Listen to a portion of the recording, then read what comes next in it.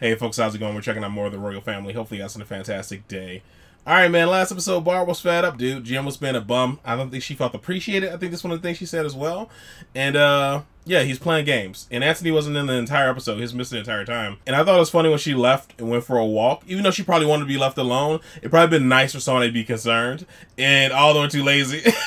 Nobody wanted to go look for Barb. Like, yo, y'all playing games, man. I was thinking she was gonna be pissed. Like, nobody even cared about me. Nobody even came to check on me, you know? And Jim lied and said he was, like, looking for her or something. And I like the moment that Barb and Jim had in the kitchen. It was kind of short and sweet. It was very, very nice thing that like, they'll get through it together and all that jazz. And, you know, they're blaming it all on the menopause. But sometimes it's just doing those small things make people feel appreciated. Yeah, mood swings and stuff that happen, but I think it's coming from somewhere, you know? It might be like a small feeling just being, you know, exacerbated by the condition, but it's still there. So doing those small things, really matter. It was funny to see how surprised everybody was that he actually got off his butt and made a cup of tea, you know? That was very funny as well. And he went through this entire event planning like this dinner and stuff until he found out the dinner was going to interrupt one of the shows. So yeah, the thought is a thought, right? It's a thought that counts. Oh no. Barb was right. She said she believed when she sees it. And that dude proved her right almost immediately that there's a good chance he wasn't going to do it. But yeah, dude, I enjoyed the previous episode. I thought it was entertaining.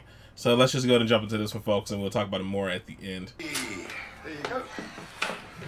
Is there anything else? Well, look, Mike Reed. He must pinch himself every bloody morning, then. I bet you can't believe his own bloody luck. He used to be a comedian, you know, Mike Reed. Stitch that. Whoa, look. Switch it off, Jim. They'll be here soon. Yeah, I'll just watch that, Barb. You was slagging it. Still got a fine pair out Barbara Windsor, hasn't she? I'll give her that. Hey, Jim. Do you think we've got enough lagers? Oh, I hope we have. Will you nip out for some if we haven't? What with? Twiggy. All right, Barb. Yeah.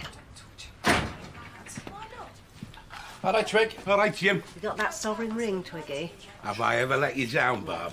Oh, Yeah, I will.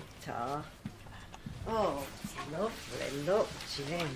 Nice one. Better get it wrapped up. How much do we owe you for the ring, Twig? 20 notes. How much did you pay for it? 20 notes? Hey, don't rip off me mates, you know. Go away, you'd flog your bloody grandmother, you Twig. Hey, Barb, looks like a nice buffet. Oh, don't start it now. Oh, hey, Twiggy, you should have brought your girlfriend. No, I'm not seeing her now. Oh, you're not? Well, she was a bit of a bike, really. Well, I thought that's A why what? you liked it. Yeah, but you don't want everyone else having a go on it, you know what I mean? Oh, everybody like rides her. Shame that, Twiggy. Okay. I think She that's was what it angry means. for you at that petrol station. Yeah. Are you going to get changed for the party, Jim? Well, I'm all right like this, aren't I? Party, come on, party, my ass. You've only made a few butties, haven't you? And that's only because you want to look at Emma. Will you blow those balloons up for me, Jim? He's 18, Barb, not bloody 8. Well, will you blow them up then, Twiggy? Yeah, no danger. When I was 18, my old man took me for a bevy, and that was it. Jim, they're only a few balloons. We had them for Denise. So we're going to have them for Antony. Hey, Jim. Who does that remind you of? Beverly Macker. Correct. Twiggy, how about this one? He better tear that balloon. Oh, up. nurse, Like, what finish. time's my operation?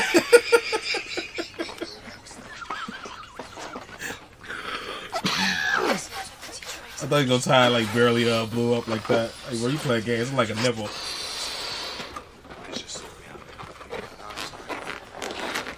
I tell you what, it takes it out of you, this, doesn't it? Hey, Jim. He's such dorks.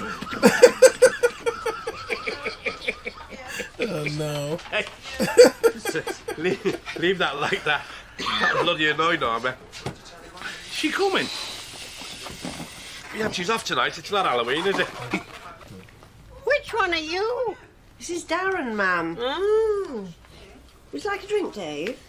I'll have a lager, please, Barbara. Denise? Anything, sir? Ma'am, would you like a drink? No, better not. Oh, go on, then I'll have a sherry, love. Yeah, he saw it coming. I don't know, he's actually doing it. Got no music on now. It's broke. Don't worry, I'll get the banjo out in a minute. Oh, leave off that thing, Jim. We don't want Emma thinking we're the Beverly Hillbillies. Oh, deliverance, you mean? Ding, ding, ding. Ding, ding, ding. Ding, ding, ding.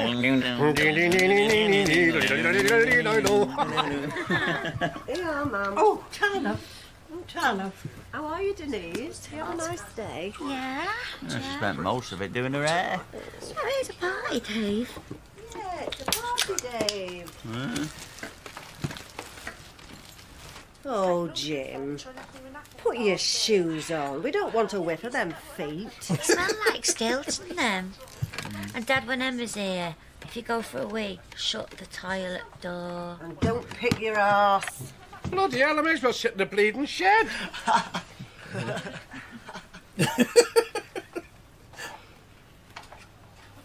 This kid's weird. Shut that door, Bob. That'll be Antony with Emma. Hello, love. Hiya. Hello, Emma. Happy birthday to you. Happy birthday to you. Happy birthday, dear Antony. Happy birthday to you. Happy birthday. This is Emma. There you go, Lech. Especially Dave.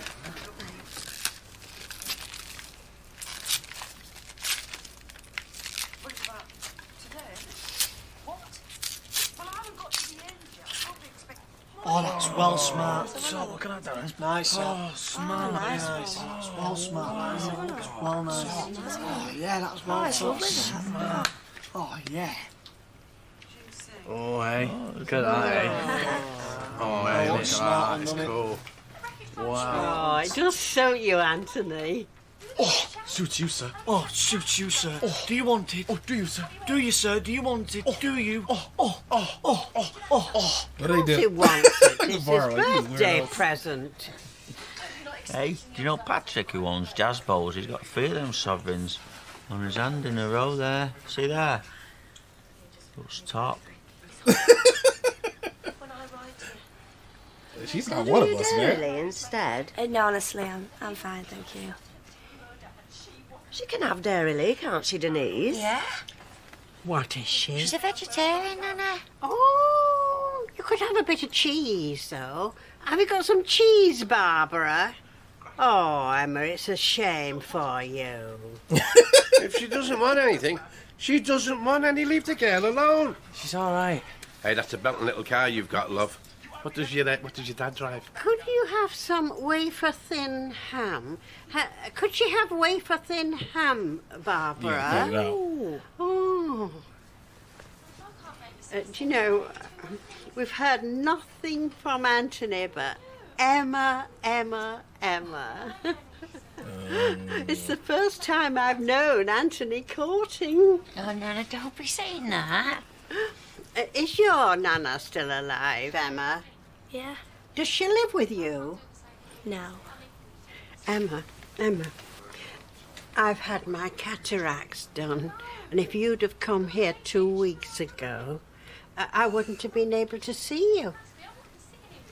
Why? Because I had this patch on my eye. It's a very serious operation, but I don't say anything. God bless him. But I was very well looked after here. I didn't want to go home. I'll get a little drink. Oh, no. Did you know Denise was pregnant, Emma? No, I didn't. Yeah, we're having a baby. Yeah. Oh, congratulations. Aw, thanks, Emma. Mum, Antony never even told Emma that I'm pregnant. Oh, she didn't know about my cataracts either. Gross. I'm sorry, Emma. You're all right. Oh, Dave, take it off, you big clown. Oh, I'm so sorry, Emma. I'll leave it on to dry and then it'll be easy to get off. Oh, man, we could get his shoe off him. Look for luck. Sorry, Emma. Sorry, Emma. Everyone else uses this. We'll just apologize Sorry, to him. Emma. It's all right.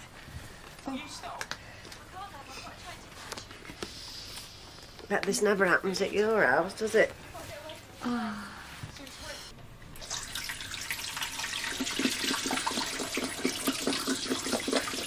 Bro, she be All right, playing it's a great cool. day. Only like 5 minutes. Hey, where'd you get that, Cheryl? I can get you anything like that, you know. Now you tell me. Have you got enough there, Dave? Well, she's not done me any tea, has she? Hey, Darren, I want to tell you something. I saw Bob Carter. I hadn't seen him for 15 years, and I saw him today. He grew up on our street, and then he moved. Berryway, I think it was. I hadn't seen him for 15 years, and then bugger me, he tends to put the ball in for him. Very good show. Hey, he's sober, you don't talk at all. Nice and clean. He's drunk, he talks too much. No, just He has no in between. drink, lovely. Did you say thank you or something, dude? He's alright, You gotta say something. Well, alright, I'd just like to say, thanks to everyone for coming. Did you welcome to that speech, Darren? No. Do you remember, Antony, when you were a little boy and used to come in wanting 10p from me? And then you used to do the birdie song for me. I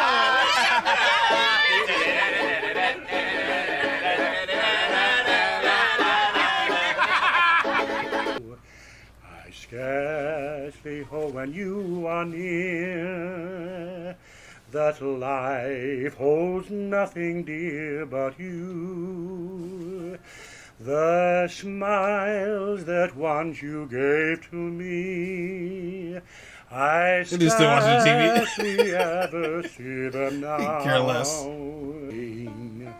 And when the fields are fresh and green, I'll take you to your home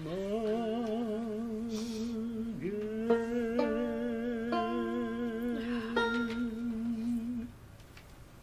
I can still smell the shit in here. What do you say? You can't give me the Oh no! I can still smell the shit in here, bro. That was a long song. It felt like it was going on for a long time, but it's probably like the average length of any song, like 3 or so minutes. I thought Nana was just being extra, you know, like she's always been, but she was actually thinking about her husband and all that, dude. So it's just kind of sweet and sad at the same time.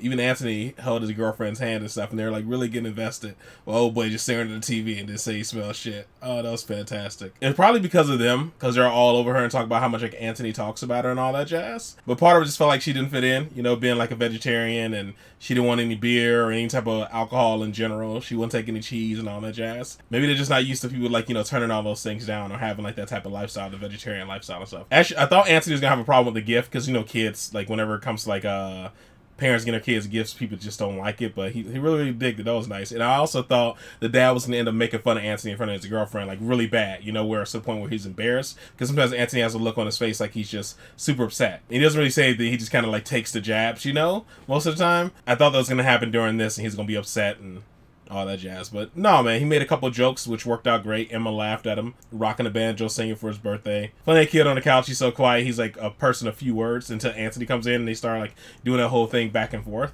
And Barb didn't know what was going on. I didn't know what was going on either. It was just like, you know, chuck it up to that generation and stuff and what they're into. Also, old girl, for life, I can't think of her name, but the one they always call big and she's always on diets and all that stuff. She looked bigger, like they stuffed a pillow on her shirt or something in this episode. That's what it looked like.